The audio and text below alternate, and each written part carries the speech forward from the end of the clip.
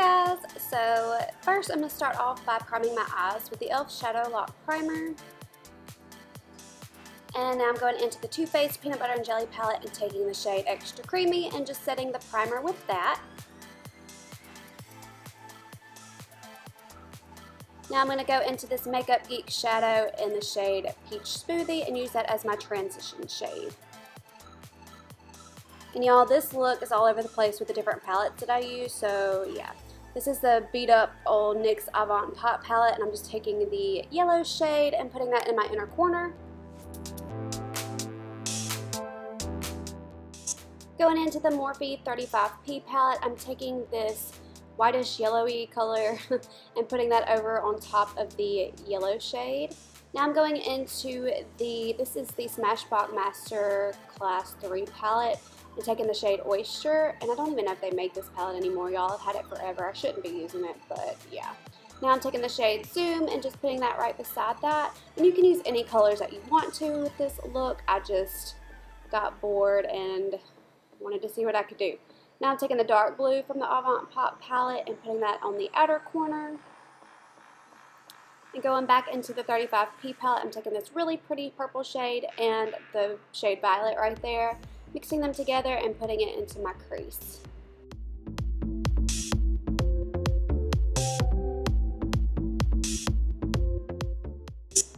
Now I'm just going to be building on top of all the colors that I put down just to get it to the intensity that I want it. So yeah, I'm speeding through this part because you don't want to see 20 minutes of me blending and applying, blending and applying, so yeah.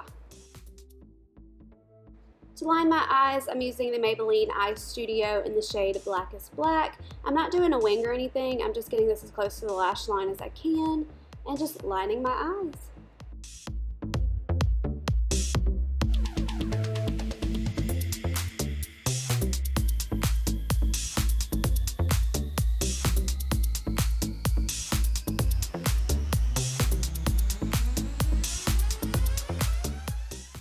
Now I'm taking these Ardell Demi Wispies, and yeah, that happens to me every time, and just popping those on.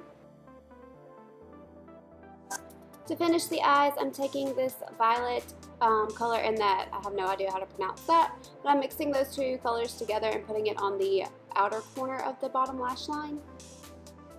Now I'm taking Zoom. I'm just repeating pretty much everything that's on the upper lid.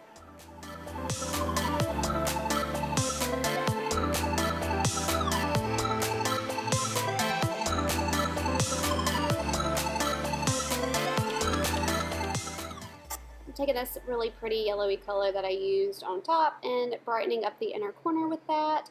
And for mascara, I'm taking the L'Oreal Telescopic Mascara and just coating my lashes.